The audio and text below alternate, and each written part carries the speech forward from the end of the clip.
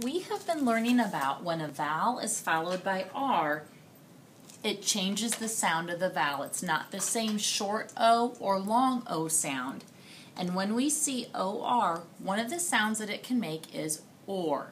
And we've been practicing writing words and making words with OR, and today we're going to practice reading words. So when I come across a word that has OR in it, I'm going to say it slowly and read it as OR. This is our first sentence, the blank. I'm not sure what this word is, but I see OR, O-R. So I'm going to say it slowly, reading that as OR. Orn. The corn will grow in the garden.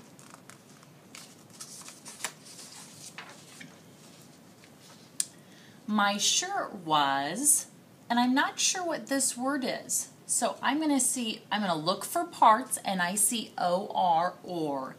T. Orn, torn by the.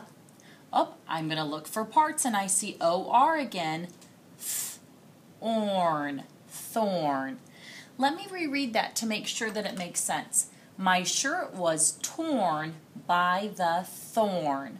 So I looked for parts to help me figure out torn and thorn.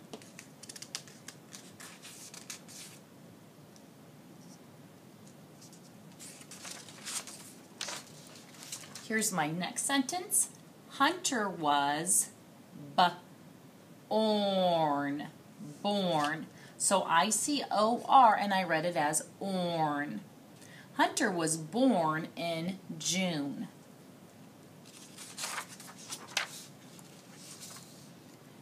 A blank. I'm not sure what this word is, so I'm going to look for parts to help me figure it out.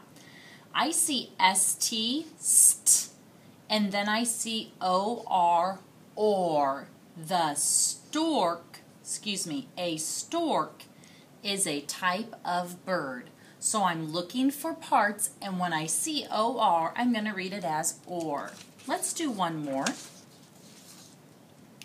I will toot my own. Let me look for parts again. Oh, I see O-R, or. Horn in the parade. I will toot my own horn in the parade. So what I did as a reader today was I looked for parts to help me read the words, and I also said them slowly. And those are two things that you can do as a reader when you come to a word you don't know. Now you're going to be rereading these sentences and also reading some more on your own in the PowerPoint next to this task. Thank you.